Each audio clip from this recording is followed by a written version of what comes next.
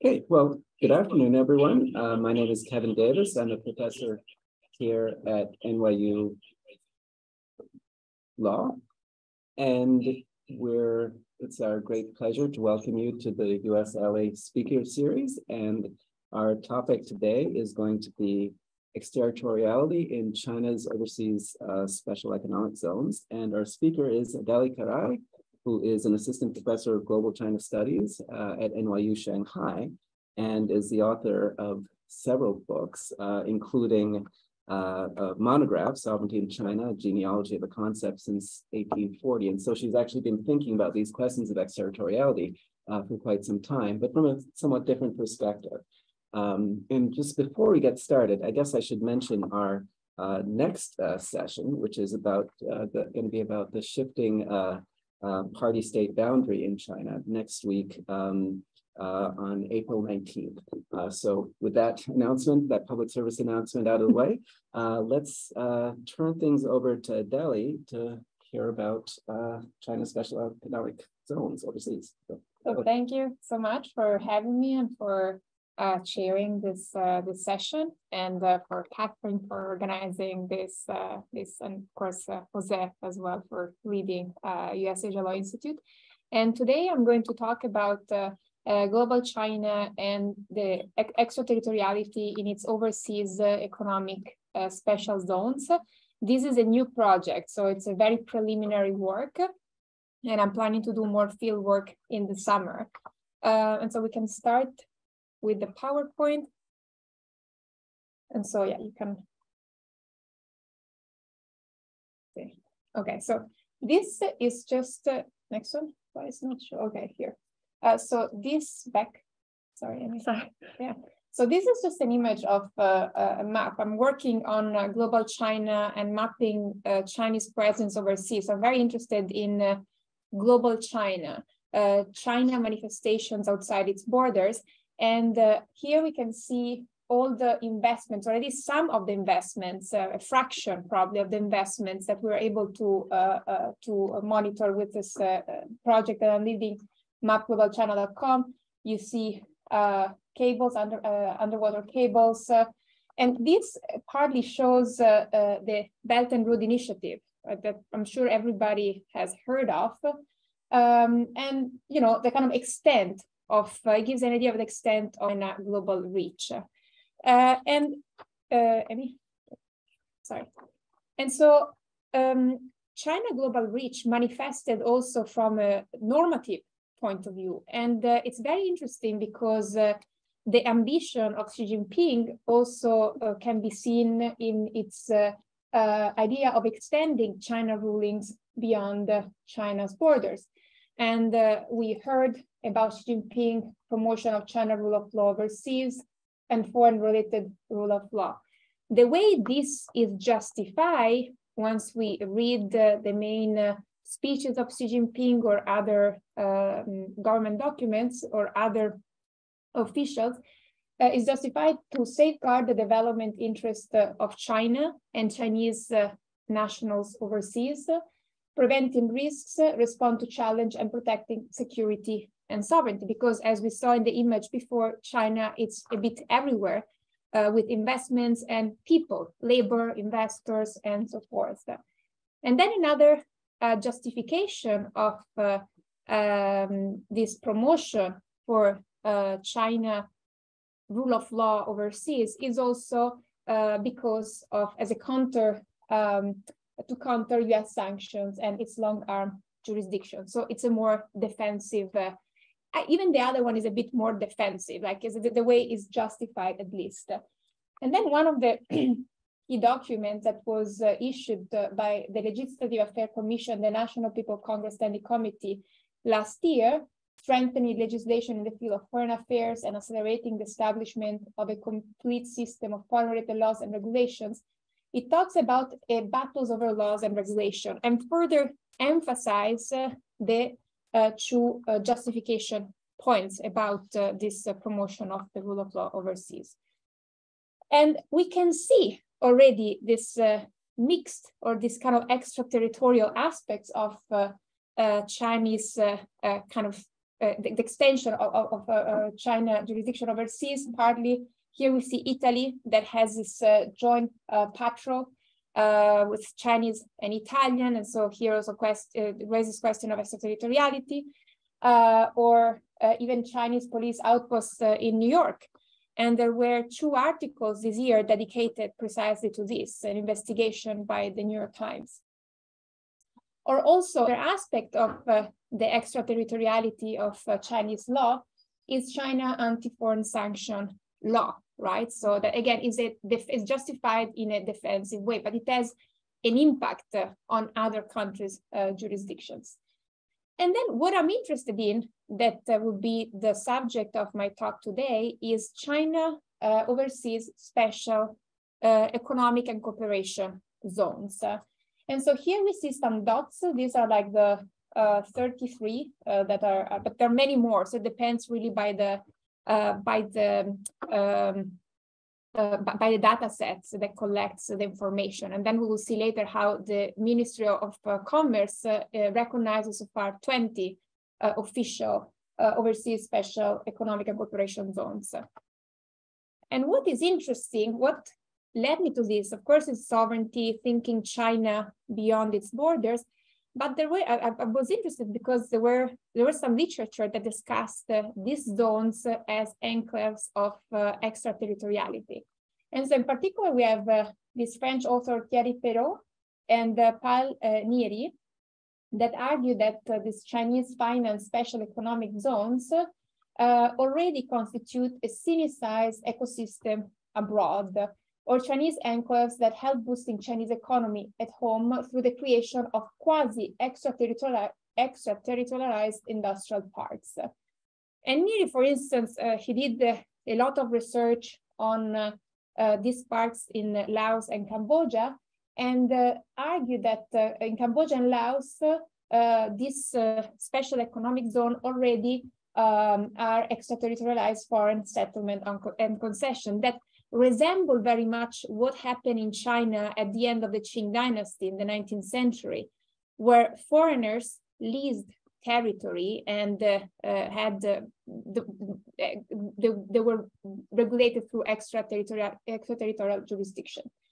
And so the question that this preliminary paper wants to address is to what extent is the case that these special economic zones are extraterritorial enclaves or Sini-sized economic ecosystems. And what is so special about them? What is so Chinese?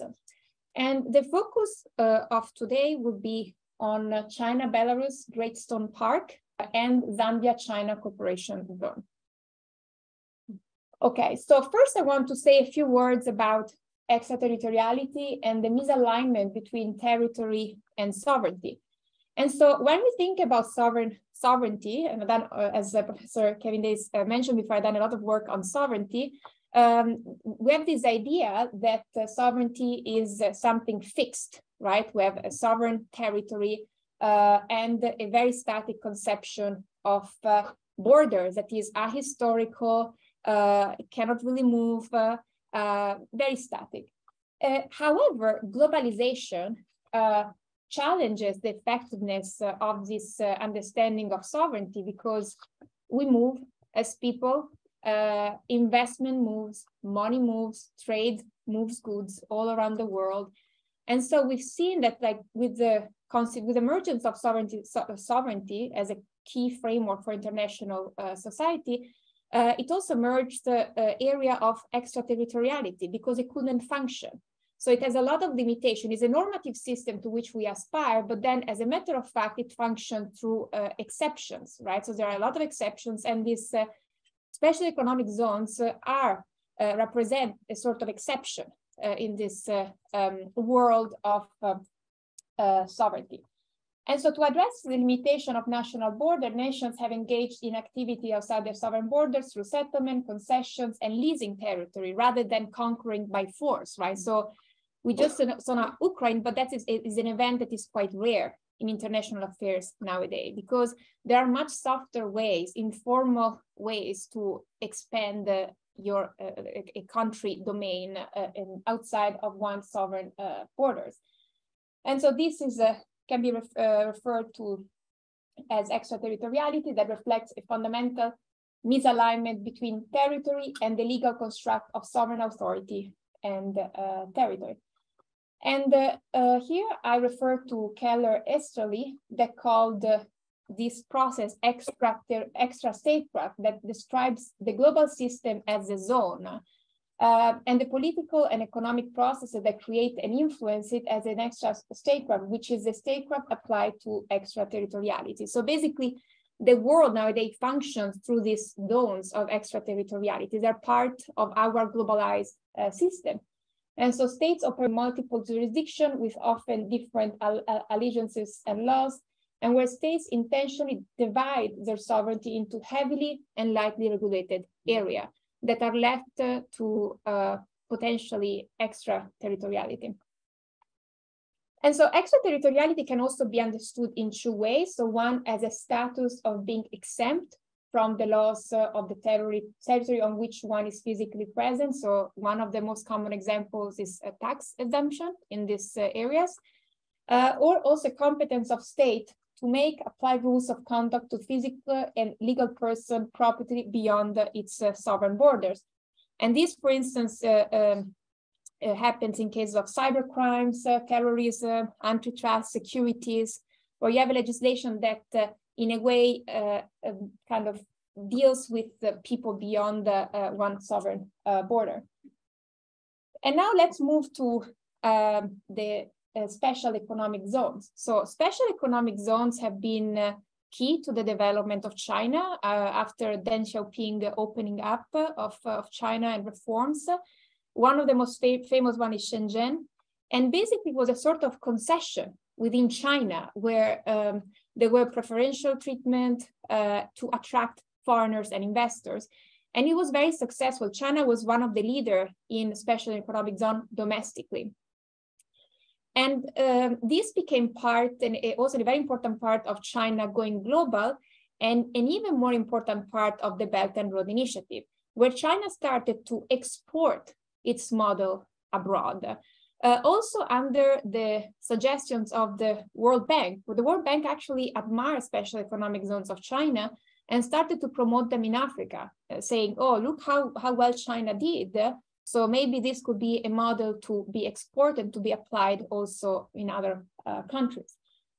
And as I mentioned before, China has, the China Minister of Commerce has so far certified 20 overseas economic and trade cooperation zones since 2016.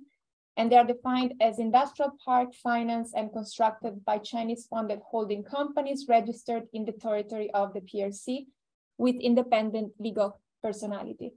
And usually it starts with the government agreements, and then the formation of a Chinese and host country joint venture that gradually attracts Chinese investments, Chinese companies, private and state-owned, and then also bring very often Chinese labor. And so this is an image of some of these special zones. The red ones are the ones that are recognized by the China Ministry of Commerce. And then there's like the green ones that are part of the Belt and Road. I mean, I'm sorry that is not very clear, but I mean, it is clear quite, but it's also not clear the Chinese characters, okay? And so how does China regulate these zones overseas? So there are ministerial regulations on overseas special economic zones. And it's interesting to see that rather than promoting the exemption from host country regulations, the key regulation that I found actually tried to push for to promote the respect of host country laws and relevant regulations. So here we see abide by local laws and regulation, pay attention to environmental resource protection, respect local social custom, protect the legitimate rights and interests of local employees, and fulfill necessary social responsibilities. So there is a push actually from the Chinese government regulating these zones overseas to really respect that country law rather than imposing a China law. And so let's look quickly at the two cases. So the China-Belarus Industrial Park, Great Stone. And so the intergovernmental agreement was signed in 2011 to establish a joint venture. And the park had 3 levels of management: an intergovernmental coordination council of the park and 1 park administration that are both made of Belarus and Chinese councillors. And then it jointly established companies for the development of the park. And then in 2017, the president of Belarus signed a new decree on improvement of the special legal regime of the China-Belarus Great Stone Industrial Park that further defines this special status for the industrial park residents and investors. And so if you look at this presidential decree, there are a lot of exceptions and provisions that are granted to investors and foreign investors. And so, for instance, Article 2.2 says that activities of the joint company are performed based on principle of the inadmissibility of any intervention in these activities of state bodies and other organizations of the Republic of Belarus. So things happen, we saw before the administration structure, and so it's this bodies that are managed by both Chinese and Belarus. So the government doesn't have to interfere. Then residents of the industrial park, subject of innovative activities of the industrial park, the joint company have the right to conduct procurement through its own means without application of the legislation. Then the lease of the land over 99 years, and that there is all a question about leasing territory with respect to sovereignty and what kind of rights are granted and how sovereignty of the host country is sacrificed. And then Article 26 states that the regulation established by the law of the Republic of Belarus on prices and tariff for goods related to the constructions are not applied. So here also we have a suspension of tax. And also there is an exemption from labor regulations. Then there was another framework agreement signed in 2014 that provide for the creation of a joint committee to oversee the implementation of the special zone and address any dispute that may arise. And the joint committee is responsible for ensuring that the project is implemented in accordance with the laws, and that and for resolving disputes that might arise between the parties. So in case disputes arise. And then we have last the Zambia-China Cooperation Zone that was established in 2016, also with another intergovernment agreement that set up a joint venture. The zone was inaugurated in 2007, and there are 2 parts of this zone. So one is in Chambezi, and the land lease is for 76 years, and the other one is in Lusaka East. And there's been a lot of secrecy around the negotiation of the agreement, and some have complained about the land expropriation. Some argue that China didn't pay much, if not anything, for the land. So this is still kind of covered in secrecy. And then also here we have preferential policies. And so for tax treatment in the areas preferential. However, there is also, if we read through this document, there is also a lot of reference to Zambia local laws. And so the investors in China must respect certain requirements of Zambia laws and strictly abide by laws and policies of the Zambia Labor Department. So China here, it's very different from the Belarus situation. Okay. And then if disputes arise, there was an agreement between China and Zambia that established the zone dispute resolution mechanism. So if disputes arise, they should be resolved through consultation or negotiation. Otherwise, if they're unable to resolve through those means, they have to, they can submit it to an arbitral tribunal. However, this has not been smooth at all. And so there was a case in 2019 of Zambia workers that complained about the way they were treated. And there were strong clashes between workers and Chinese employers. And this actually followed the 2005 and 2006 protest of workers in the Zambia mines that killed, there was a fire that killed a few Zambia workers. And then in response to the dispute, the Zambia government intervened and established a commission of inquiry to investigate the matter, and then recommended that the zone management put in place measures to address the concern of Zambia workers. But then the issue is also of enforcement, right? Whether Zambia government has the capacity to enforce even these recommendations. So last slide, preliminary conclusion based on the observations is that Chinese companies enjoy some degrees of extraterritoriality in these two overseas special zones. Chinese companies can lease territory up to 99 years in Belarus and up to 88 years in Zambia, suspending partly the host country sovereignty. They also enjoy tax exemption or reduced tax. And in the case of Belarus, Chinese companies are even exempted from labor law and administrative jurisdiction, because we saw that the main administrative body is made by Belarus and Chinese. Chinese overseas special economic is not directly the target, I think, of Xi Jinping new push for extraterritoriality. Rather, it is a status that it is acquired through an agreement between China, an intergovernmental agreement between China and the host country. And then, of course, there is a question of power imbalance and difference in power. So you can question whether China is pushing really things through this agreement. And unfortunately, very often we don't fully know. And so what makes it Chinese? For sure, state involvement and the presence of state-owned enterprises, and also Chinese labor that has to be regulated in some way, right? And but ultimately, I think that these special economic zones are more the effect of globalism that generates this proliferation of these zones, and the fundamental, again, misalignment between sovereignty and this very fixed notion of borders and what is the reality of global capitalism. Thank you so much. Yeah. Thank you very much. To start, maybe I'll just follow up with a few questions that clarify a couple of points that you raised.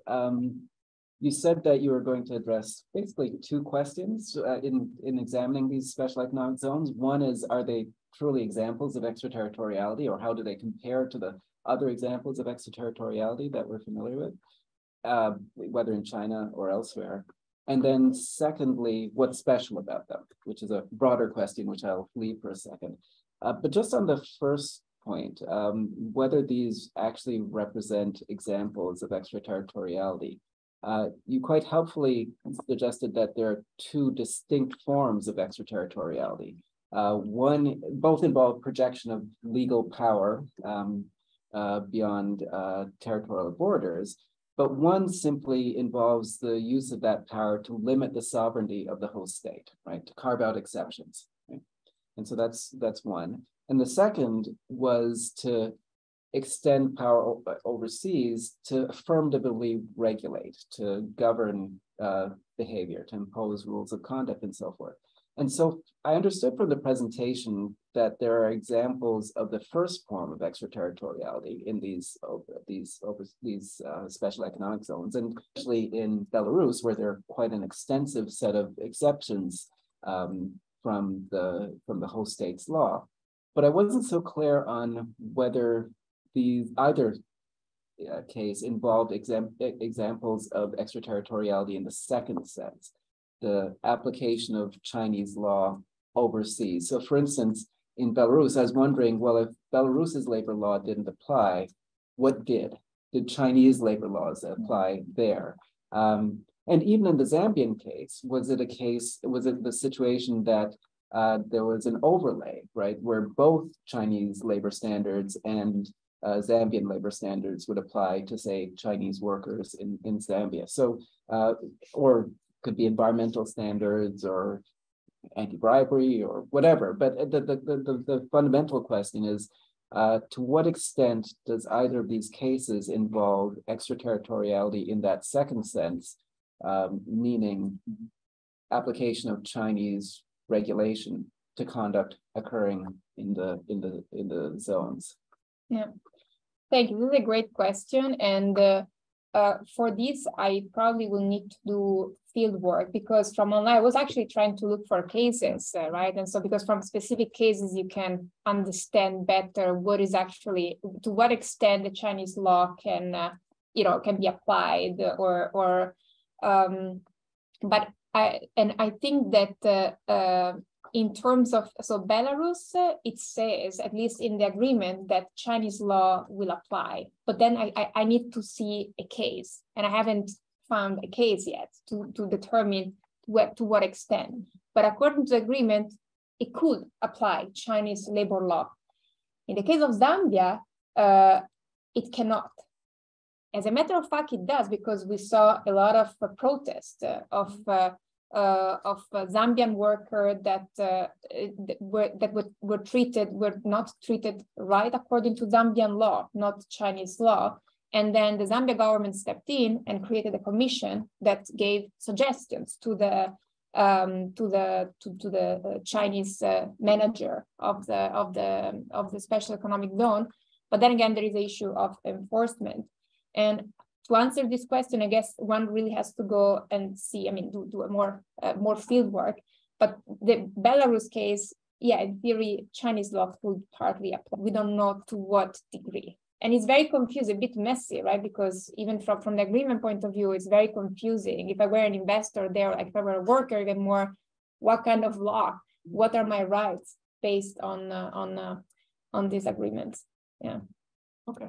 But there will be this again. I think it's more a status that is carved out from the country rather than an actual push. Beside the Belarus case, many other cases also China tries to, as also it said, I discussed when I mentioned the regulation of Chinese overseas economic zone. They try to really respect host country laws and regulations. That's one of the priority. And then again, if it's done as a matter of fact, is a different story. And it's interesting, on another point, is how Chinese sometimes are mistreated. And so, for instance, in Belarus, there was a case in 2015 where there were protests of Chinese workers against the Belarus police. And so there are a lot of resistance and yeah. Interesting. Maybe let me move to the second question, because again, it's just a matter of asking you to elaborate a bit on what is special about this, and especially given your background studying historical dimensions of Chinese sovereignty. I'm actually curious about whether this is these practices are distinctive in a historical sense, and are there historical precedents for China exercising sovereignty overseas beyond its territorial borders in this legal sense, or is this sort of a more recent development, a sort of manifestation of late 20th century global capitalism, as you suggested at the end of your remarks? Yeah. So that's what I'm studying right now from a historical perspective, China overseas, and like how extraterritoriality worked, how it understood it from the end of the Qing dynasty. And China was very weak in the Qing, so it had no really big interest also in its diaspora. There was a big diaspora in America, in Peru, in Cuba, and they couldn't. At the beginning, they kind of looked down partly at these people overseas, and then they started caring because there was a big international scandal, especially how coolies were treated in America, and so their primary goal back then was just to protect these people, but they didn't really have much interest, economic interest in this diaspora community overseas. It's only at the end of the 19th century that they start to recognize that these diaspora people have an economic value potentially, but they didn't have a special economic zone. Special economic zone is something related to China that starts in the 70s. And then this overseas special economic zone is something even more recent. So I yeah, I didn't find the special economic zones back then. You can find maybe enclaves of labor, Chinese labor, but yeah, it was very different from what is going on today. And that also reflects the trajectory of China becoming a great power in the international system. So you have a China that is stronger and stronger, that want to assert its power overseas and its economic interests. Yeah. But I guess you're connecting, you connected the emergence of these overseas special economic zones to the development of the domestic ones, right? And sort of presented them as outgrowths of or as being inspired by the domestic ones. But there are other jurisdictions, other countries that have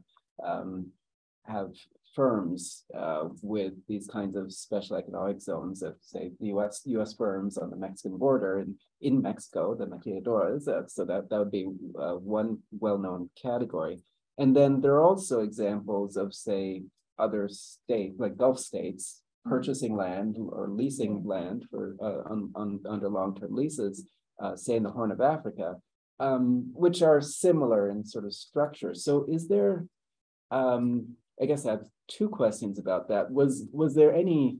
Has there been any learning from those examples by the Chinese? That's one question. And then also, what's different? So maybe it's a single question. What's similar and what's different about the Chinese overseas special economic zones in relation to these other countries' special economic zones? So also another thing that I forgot to mention is, of course, the leased territory, right? That from foreigners in China. So I think China was sort of a victim of, was the object of this extraterritoriality.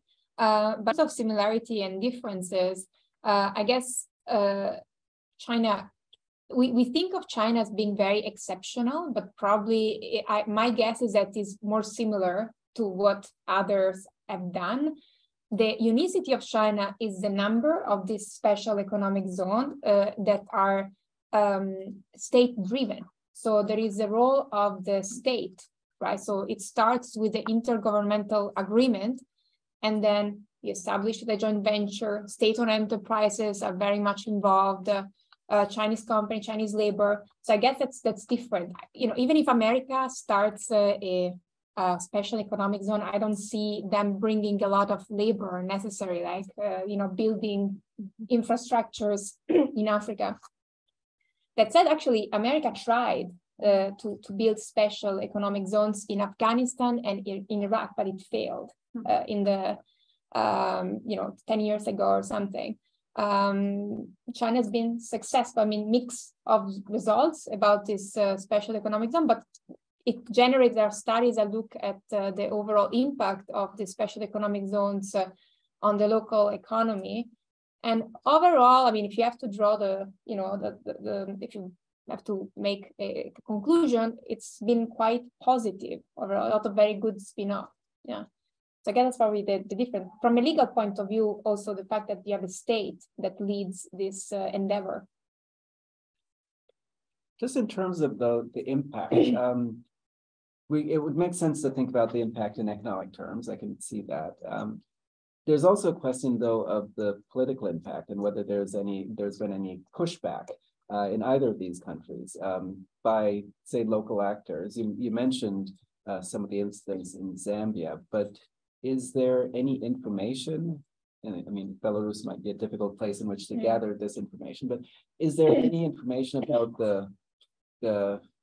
how this has been received in Belarus, or is that just a pointless question to ask? No, it's a very good question.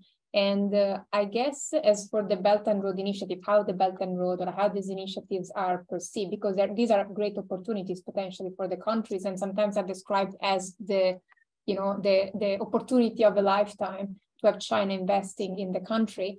But you have a mix of opinion, because then you have like state to state. We often, like, we also saw the studies that show how Chinese investment goes in the hometown of the leader of a country. So there's like a bit of maybe corruption potentially there. And so from a state level, probably there is a welcoming of China money. And, I'm sure there are a lot of people that benefit from that in the administration. But then, of course, you have concern like people, workers, they oppose it. There's been a lot of protests, not just in Zambia. And then there is also this fear of debt trap. A lot of countries, especially in Africa, are indebted hugely to China. And so there's concern about profitability because some of these projects have not been so great, especially Belt and Road. I mean, especially economic zones is mixed, but in particular, the Belt and Road Initiative infrastructure sometimes didn't fulfill the aspirations and the goals that they had originally. So it's a mix, I guess. But still, overall, like they welcome the investments very often, especially in the developing world. Yeah. Now, the concerns about Chinese debt traps have been articulated, I think, most loudly by American diplomats. This is part of the United States' pushback and attempt to compete internationally with China for influence. I guess I have a question about whether there have been other reactions on the part of the U.S. to these kinds of initiatives. So that's the first question, and then I have a similar question about other geopolitical ramifications. But what has been the American response to this, if any? Yeah, no, America has responded. I mean, it's becoming almost paranoid about China. I mean, some of it is justified, some of it's completely blown up of a threat.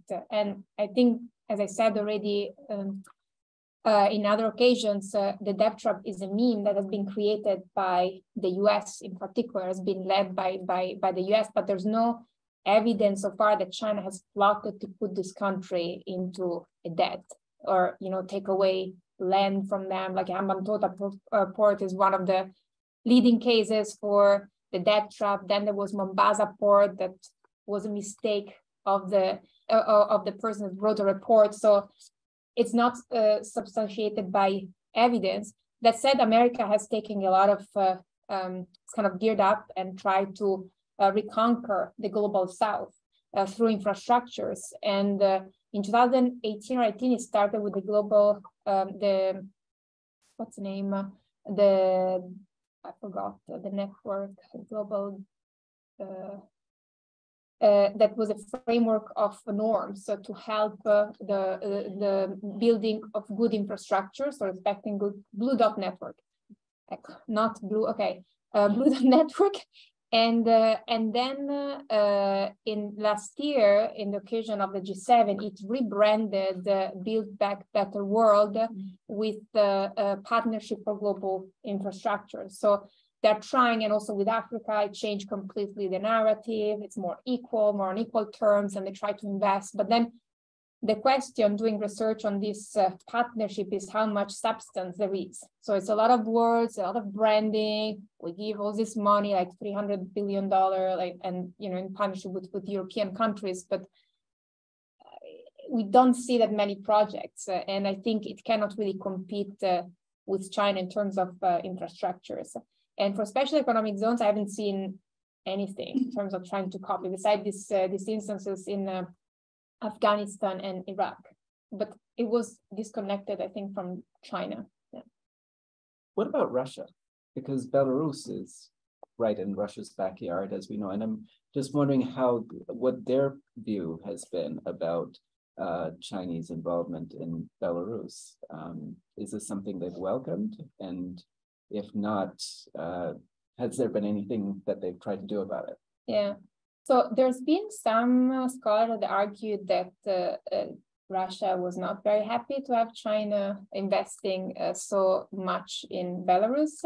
But what can you do? I mean, especially now with the war in Ukraine, where China is basically like the most strong direct supporter of Russia, right? That didn't take the side of Western countries. It's what they don't really have much leverage. Even if they're not happy with it, there isn't really much that they can do currently. And Belarus, on the side of Belarus, instead, it sees it as a great opportunity to reduce a bit the leverage that they had on the Russia that Russia has on Belarus. Yeah. Now I forget the map that you put up. I was trying to. There were no special economic zones in Europe, were there? Yeah. So there are two in Hungary, and Hungary. We have this leader that is very close to China, who wants to be a bit rebel in European Union, but there's still European Union rules that China has to abide. And there is one in Belgium. There is a tech based in Louvain-la-Neuve University, a tech center, so where Chinese tech companies are investing and collaborating with Europe. Not very much advertised. So I just discovered recently doing research on special economic zone, but Hungary, there are two. And those two are they're officially recognized by the Ministry of Commerce. So they're quite important and successful. Definitely, yeah. So I'll open things up to questions in a moment, but I'm curious about where your research is going from here. Are you going to look at more cases that you would contrast with the examples of Belarus and Zambia? Is that the goal, or is it to go deeper into these cases to do the kind of field work that you're speaking about? So what is the plan here, the agenda? Yeah. So the broader plan is a book project on global China that looks at it from a historical perspective. But this specific project, I hope to have an article and go deeper in these cases, so do field work, but broaden up also the selection of cases, including also Southeast Asia potentially and Central Asia, and then also compare it to what exists already, so what other countries have been doing, right? So to also determine what is so special about China. So what is so special about this special economic zone, but also what is so special about China? And for that, you need to have terms of comparison. So what other countries have done currently and historically. But how easy is it to get the data? Are the documents that govern these things always accessible? No, not at all. But for instance, Belarus has a great website, which is strange, right? Because I publicize those documents if I were China, but those documents are all available on the, so each special economic zone, I mean, all the 20 that have been, they have their own website in local language and Chinese. And so sometimes they're all different, but some of them have documents. Not all of Belarus was a great case, and there's all this material, but I think it's very important to do field work and try to understand also disputes when they arise and what happens, and what kind of law is applied. Yeah. But why do you think Belarus is so transparent? Is it because they have nothing to fear in terms of domestic politics, or? That's probably a good, you already gave the answer, probably. I think that probably is one of the reasons. And I mean, it's in Chinese and Russian. So you need to, some of it is in English, but most of the documents are either in Chinese or Russian. So you need to be either Chinese or Russian to understand. And actually, they have a great website. It almost make me an investor when you wish to invest in Belarus. Yeah, it's a very good, well-done website. Yeah. I guess I'm just wondering what's going on in the countries that are not so open, whether there are even more exceptions being granted and even more significant incursions on local sovereignty. Yeah, it's possible. And I guess what also the work of the people that I mentioned, like in Cambodia or Laos or like some poorer countries, probably it's possible that China interferes, like have carved out even broader sets of rights, of extraterritorial rights in these places. But I need to do a bit more research on that. I see, maybe I should shift to questions, because I see there's one question online that picks up directly from this conversation about Belarus, and then there's another that goes back a bit in the presentation. But I have to read the questions out, is that? correct? Right. Yes. No, So this is from Deanne Wilson, asking if we could return to the China-Russia issue for a second. In the case of Belarus, how has the Ukraine situation changed things? Has it put some stress on the relationship with China trying to distance itself from the conflict and the sanctions? I mean, China is in a very difficult situation right now, and it did put a little bit of pressure, but it also committed to an unlimited friendship with Russia. So now I think we're testing to what extent this friendship is unlimited.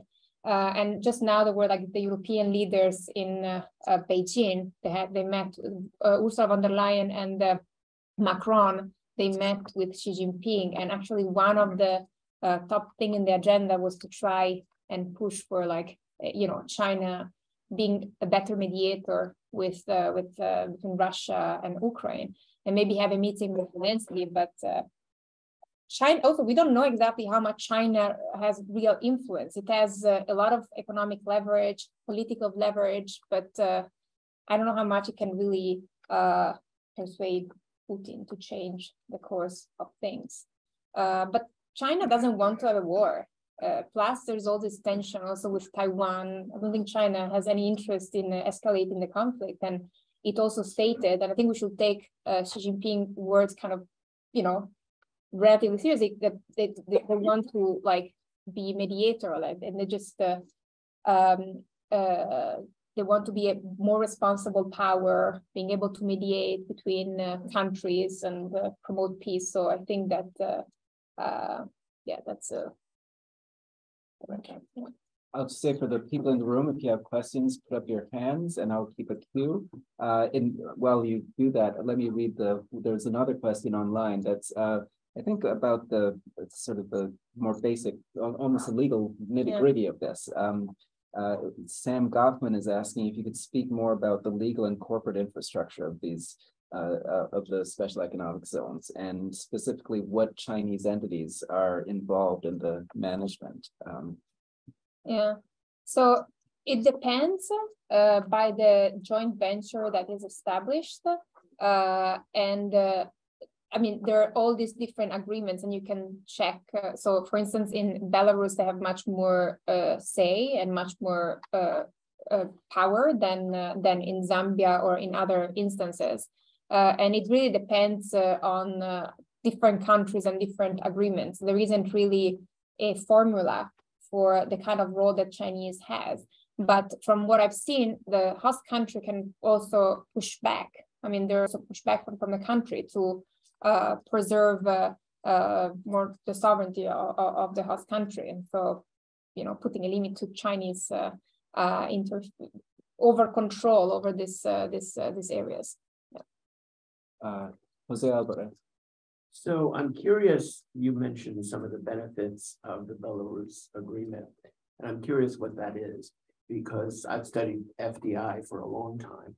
And the benefits are usually things that are stated, but then the data doesn't show up. That those are the benefits. So I'll mention a few. That it's training local labor, technological spillovers, that it increases employment, lowers the unemployment rate, that it builds infrastructure, ports, and roads that are useful beyond the enclave of the special economic zone, that it increases exports, and that maybe it grows the GDP more generally, and perhaps other things. That's usually the kind of list that I see for foreign direct investment. And as I say, part of the problem is the claims versus the data.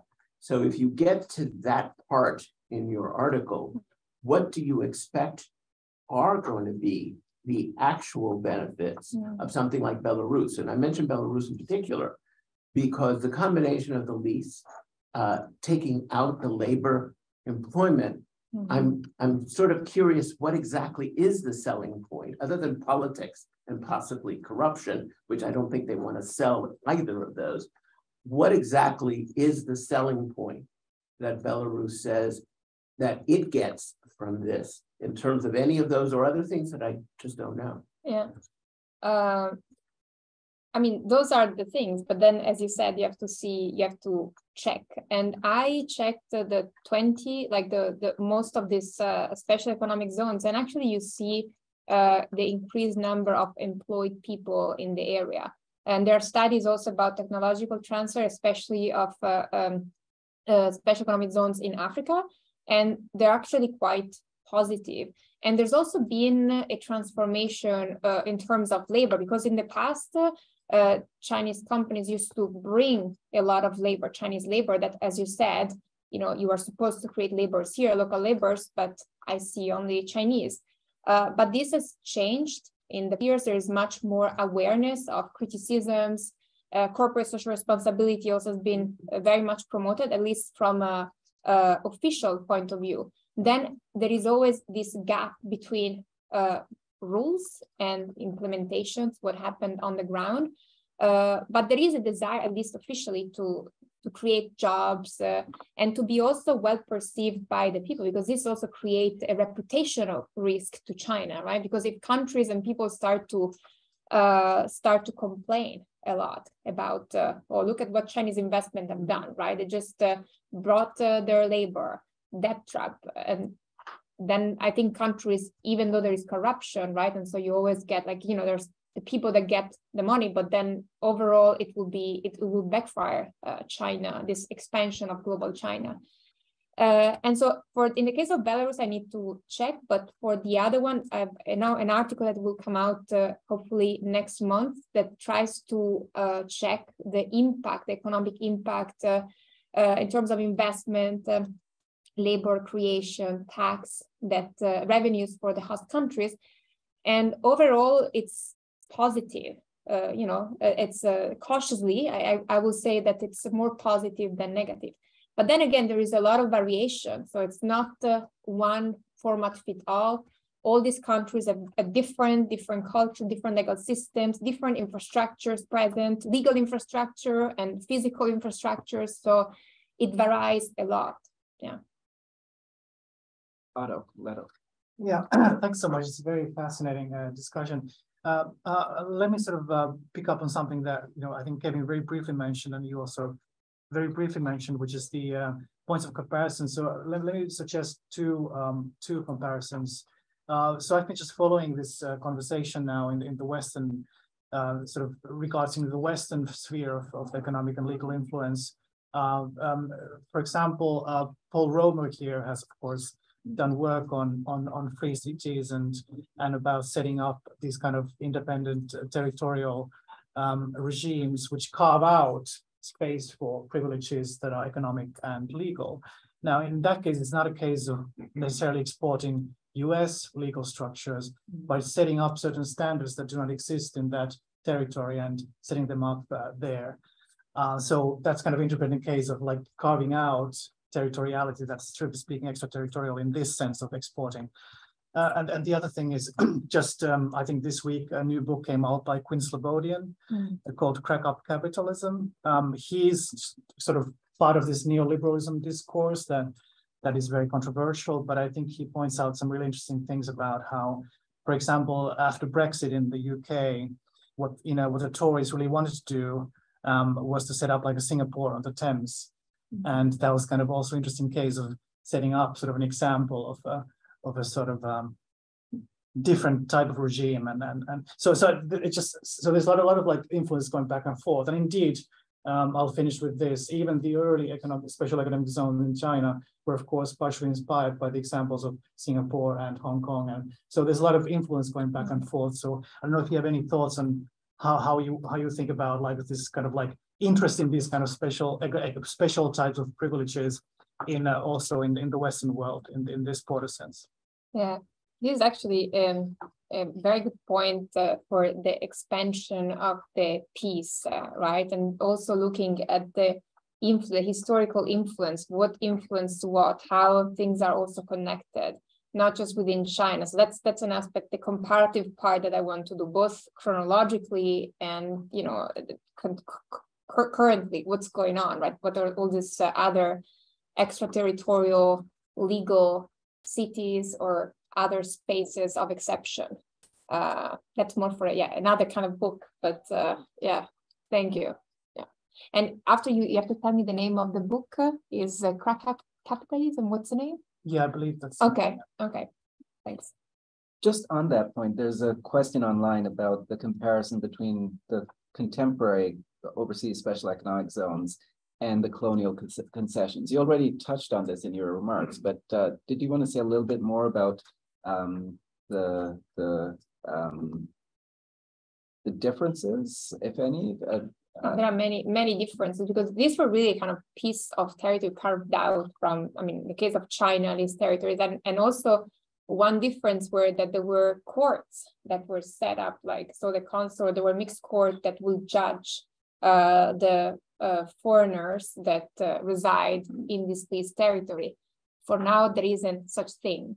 So you have labor law maybe from China that can be used, but then you don't really have a court system to judge this. And also Chinese are still subject in theory to the local law, although there is this, again, Xi Jinping extraterritorial push, right? And some regulation like cybercrime or other, they might have they might have this extraterritorial reach, but in that sense is different from and I guess also the power dynamic, because there you have all this gunboat diplomacy. It was much more violent, like the way these territories were carved out. And I think this time you also see that a lot of these special economic zones, or even the Belt and Road infrastructure project, they are solicited by the host country. So it's not necessarily China that imposes it through violence, through gunboat. But again, there is this economic and power imbalance between China and these other countries. Catherine Wilhelm. Yeah, I wondered, to what extent is it possible to tell so far how much the overseas special economic zones are actually replicating the features of China's original domestic zones that made the domestic zones successful? Because originally the domestic zones were places of legal and regulatory experimentation, right? And they brought the regulator to the investor, right? So this concept evolved of the one-stop shop, whatever licenses you needed, whatever regulatory procedures you needed to go through, there would be one office. You could go there and you could get all of your chops done, in an afternoon. And you could, have tax breaks, as you've mentioned, and, exemptions from certain rules and regulations that made it more expensive to invest in China outside the zone, but inside the zone, you got these breaks and you got this efficiency, as well as, of course, the logistical convenience. So there were a lot of different features that made them successful. How much of this is being replicated in Belarus and in Zambia? Yeah, so in Belarus, I think they're trying to create this one-shop stop. So also from an administrative point of view, but in Zambia, it's a bit more complicated. And actually, I was reading an article about it was confusing. It was from a legal point of view, like Zambia keeps changing the law. It was very unstable also for China. They also actually was criticizing the decision of investing on special economic zone in Zambia. And the answer, I think, again, refers to the diversity of the countries involved. And probably, the aspiration is to copy the system, right? China model, but it's very difficult once you encounter the reality, the different legal and institutional reality, infrastructure realities of these countries. So navigating all this sometimes chaos, it's tricky, but probably as an intent, original intent, yes, to create something very efficient. And they repeat over and over the idea of one-stop shop in documents. So that's definitely in the minds of Chinese governments and companies. Yeah. Building on that, though, one idea that I associate with some of what happened domestically in China was experimentalism. So the idea of permitting different things to happen in some of these zones, and then learning from the experience. Is there any sense that that's a feature of the overseas special economic zones? And And actually, sort of maybe relatedly, I was wondering about the process of certifying them. What is the role of the ministry there? Is it just certifying once at the front end and then stepping back or making sure that certain formal requirements are satisfied? Or is there some deliberate effort to learn from the experience in one zone and transfer those lessons to other zones? Yeah. So in terms of experimentalism, I think that these zones are experimental for the very nature, right? They're like, they're a part of territory where you're experimenting different regimes. Then the learning part, I think it depends on so there are two learning parts. One is the Chinese that wants to reproduce these special economic zones. And then the other learning part is from the host country, right? So how much I want to, if there's like successful aspect of the special economic zone, how much I want to reproduce this into my own country. And I don't know, again, here it depends on the host country, how well coordinated it is, the capacity of the country. And there are, I think, this transversal, so I think there are attempts to try and to coordinate first. And as I discussed before in the documents, right, they try to also offer insurance and the company that help understanding the host country's regulations. And so there is an attempt from the central government of China to create something that is more coherent and learning also from the past mistakes and see what works better. So I think China, we see this learning curve in the past year. I studied a lot the Belt and Road Initiative, and we can see how much China have learned. It was so steep, the learning curve, in a positive sense. So how much action has been taken to address issues of environmental impact, or again, corporate social responsibility. I've done some work on that. And like in the past years, I love regulation that tries to really control and make sure that this economic actors overseas follow the rules, good governance. So in that sense, China is quite impressive overseas, global China, and domestically. So a question at the back. Yes, thank you. I'm curious about these 99 years. Is it purely proprietary, or does it involve any administrative or political power that can be exercised by China? Because you do mention that reminds people of the Britain's lead of the new territory, which was part of Hong Kong, but that was colonial and that was quite different. Maybe it's the same. So I'm curious how different or how similar would that be? And a related question is the size of such areas under lease.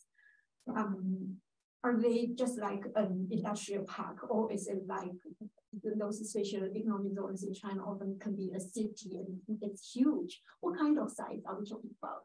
Yeah, so thank you.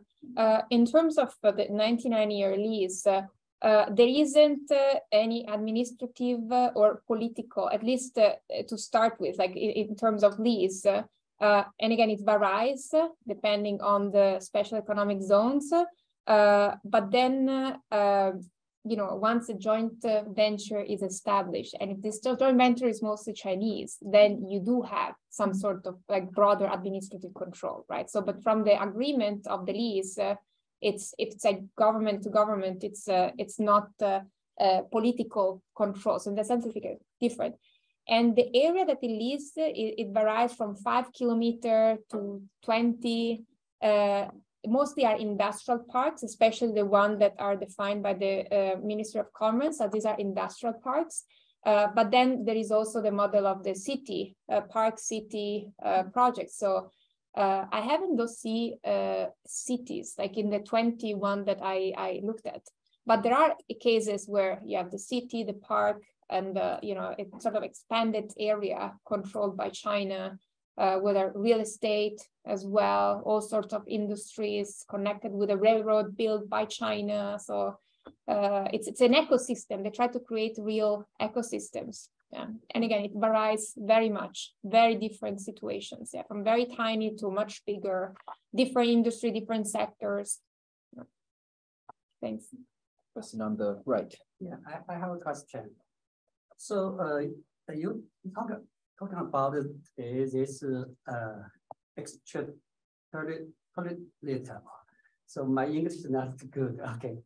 So 100 years ago in China, so many countries have a lot of concessions. For example, in Shanghai, in Tianjin. So they're different or similar to before in China, concessions many countries, and today you talk about this. Yeah. So as I said, there are some similarities, but this before, I think this territory was really almost a piece of sovereignty that was completely carved out for from these foreign powers. And one difference also, there were courts that will judge, and the foreigners were under jurisdiction of this foreign country. So that's the main difference, I guess. It was like a much broader control, administrative, political, control than now. What's happening now? But on that front, so recent commentary is focused on a couple of extensions of Chinese legal power overseas. One is arbitration, and it's sort of setting up new forms of dispute resolution mechanisms throughout the Belt and Road Initiative territories. And then the other phenomenon has been the stories about the police outposts, which you mentioned. I'm curious whether there's been whether you found any indications of either of those types of activities in these places. So sort of moving towards establishing these sorts of dispute resolution mechanisms. So the updated version of the courts, the tribunals would be arbitration perhaps. And then have there been stories about police outposts, Chinese police outposts in, let's say, Zambia? In Zambia, not, but in Cambodia and Laos, yes. And again, it's hard to find, like doing a desk work is hard to find. You have to be there and figure it out. I don't think they publicize it that much, but that's a very interesting point and something that I will look at. And then in terms of arbitration, I think companies signing, like once you enter the special economic zone and then you enter, like, you want to enter into agreement, then usually this is added by Chinese company as a clause, arbitration clause, that the dispute should be tried by Chinese new arbitration courts or mediated by Chinese new mediation courts. But that also depends. I mean, also whether Chinese law or other laws apply. It's really depends on the specific agreement between investors and And unfortunately, those are almost impossible to access. Exactly. Someone who tries to do research on contracts, it's a real challenge. Yeah. I realize there's a question I have that I feel like I should know the answer to, but it occurred to me just as you're speaking a few minutes ago. Are there non-Chinese entities in any of these zones, operating in these zones? Yeah, there are. There are. Yeah. It's mostly Chinese, but there are also, it's open to foreigners. It tries to attract all sorts of foreigners. And I guess if you look at the Belarus website, you might be willing to invest the way it's so well presented. So yeah, it's open. Yeah, can I ask a question? Sure, and then we've got one behind you as well. Okay. Kevin, actually, that was my question, whether other foreign investors had been attracted to the zone. And so and it's actually interesting because one zone in Cambodia that was created by Japan, and then like China expanded it. So it's interesting to see how there are different countries involved, companies involved, and it's not. So how do you think about the transnational repression government in America? Transnational repression. Transnational repression. Yeah. In America? Chinese government, the transnational repression. You know. Sort of censorship of nationals. Are you thinking of a specific example or case? I'm sorry, this? Who's that? Yeah. This one? Transnational repression, the relationship between extraterritoriality and transnational repression. I'm not sure what that means. But is there a specific case that you're thinking of? Oh, so for example, Chinese government police station in New York. Okay.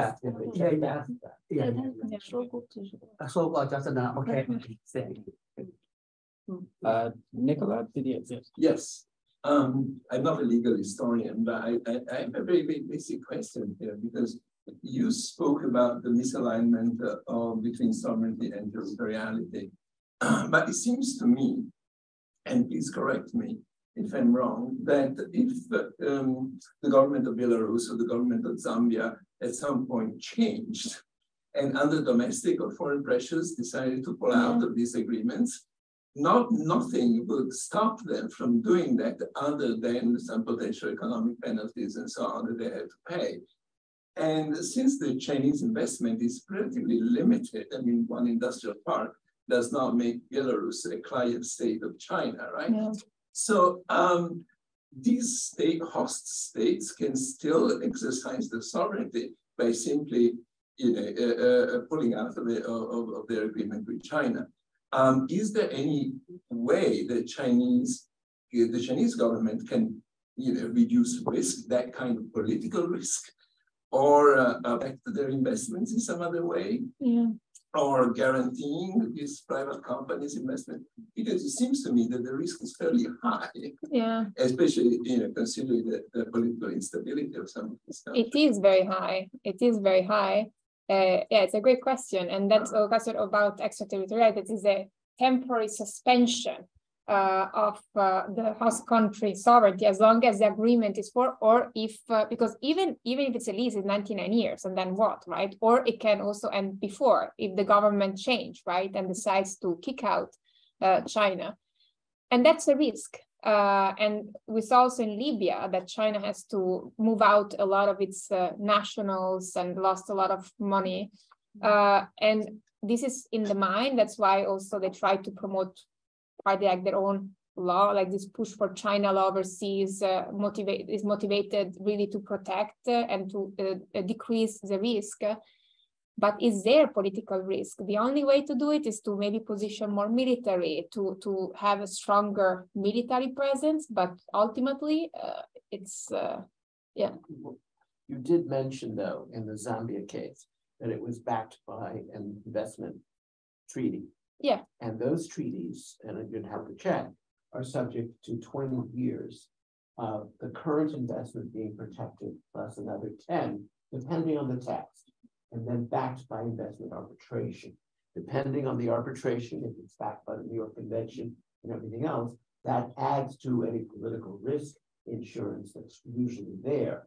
So that in many cases, yes, the government may try to pull out, but the investors, at least under that arrangement, remain protected for a good long time. This is an aspect of international law. Yes, yes. And if they have that. Yeah. Now, Belarus, you didn't mention that. Yeah. Now, Belarus also has a bilateral investment treaty with China.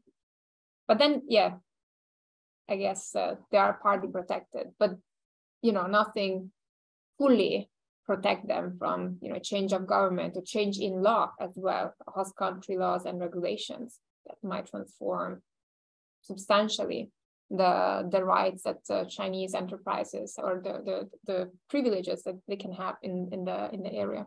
Yeah. But the debtor-creditor relationship is also relevant. So to the extent that they might owe China money and want to have access to additional credit from China, that would be another source of leverage. So it may be more than just an industrial park in any given case. Britta. Yeah, just a question. I don't know whether you looked at any special economic zones that involve an extractive industry, like a mine or something like that. I'm curious if you have had the chance to look into those, whether the payments to the government are different in a special economic zone that includes an extractive industry like mining than they might be if they occur outside of that zone. So if the payment, like the payment is different, right, to the government. Yeah. Probably, I don't know. I mean, Zambia actually is an extractive. It's copper mines, but I don't know about this specifically. This is a good question also to compare. And I cannot remember if Zambia is a member of the Extractive Industries Transparency Initiative, which if they are, maybe there would be more transparency. Yeah. There ought to be transparency around the revenue flows, but I doubt. Sorry. That sounds fair. Yeah. Catherine. So have you had a chance to look at how disputes that emerge are actually being dealt with? Like, what is the choice of tribunal? As you know, China set up the China International Commercial Court with the idea of providing a venue for these kinds of commercial relationships to settle disputes. And the court also has a mediation service affiliated with it. It claims it can do mediation, arbitration, and adjudication all in one. The last time I looked, which was at least a year ago, they had hardly any cases at all coming, but are you seeing what's happening with these disputes? No, no. So I should look at that. Thank you. Yeah. Yeah. But, yeah.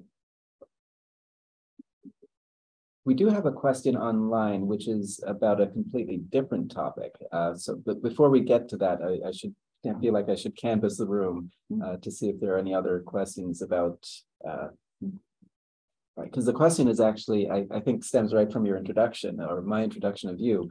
It's about teaching in Shanghai and how that's going, basically, and whether the downturn in U.S.-China relations has affected programs like NYU's in China. And then there are more specific questions about what can you really choose to teach your course materials, what the trends in enrollment and so forth. But maybe let's start with the general question. So it has been actually great being back in China, and I went at the right time, February. So I moved back in February, and it was pretty much normal. I didn't have to do any test, COVID test, no QR code or anything. And NYU Shanghai just opened a new campus, very beautiful, huge campus, and we're pretty free to discuss things within campus. There is a VPN service. So within the campus, there's free speech. Of course, you have to be a bit more sensitive about the way you teach certain subjects, because there's like some students that might be sensitive. And so, I mean, also here, it's the same in America. So it's the language and how you address certain issues is important. You have to be a bit more diplomatic. NYU Shanghai and the foreign universities are actually, I mean, a huge asset, and China sees them, the Shanghai government, very positively. So from the Chinese government, there's been a lot of support for NYU Shanghai. I don't know in the long run whether the US government might do something. I hope not, because I think it's so important to have this people-to-people exchanges through education. So you have Americans that are able to go to China, to the campus in Shanghai, and learn about China. It's such a different world from what we hear here in the news. So I think these exchanges are very important to give the possibility to students to really see with their own eyes and experience firsthand China in a privileged way, because you can always go back to this VPN zone, right, and reconnect to Google, Gmail. But I think it's good. It's welcome, and at least my experience with NYU Shanghai, and it's very. I mean, it's important again that these exchanges are maintained and fostered. Thank you very much. I think that will conclude the session, but again, please join me in thanking Professor Carrai. Thank you.